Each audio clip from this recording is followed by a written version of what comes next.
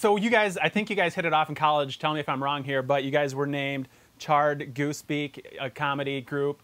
Number one, how did that all come together, and how did you guys know that, I mean, did you guys just hit it off right away? How did you know you wanted to spend the rest of your career doing this type of stuff together? You are correct. Our first sketch comedy group was called Charred Goosebeak. And the truth, however, is that Kevin and I did not hit it off the first time we met. Okay. Yeah, in fact, he hated me. And I don't know why. To Ouch. this day, I still don't know why he hated me. He didn't want me to be part of the group.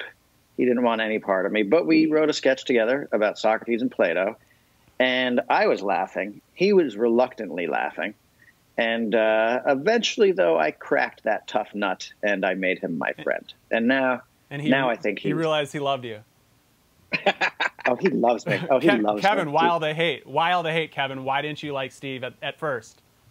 Look at him. I mean, look at him. It's like, he was like a city mouse and I was a country mouse. And, we didn't really see eye to eye very well, And so, but eventually we came together.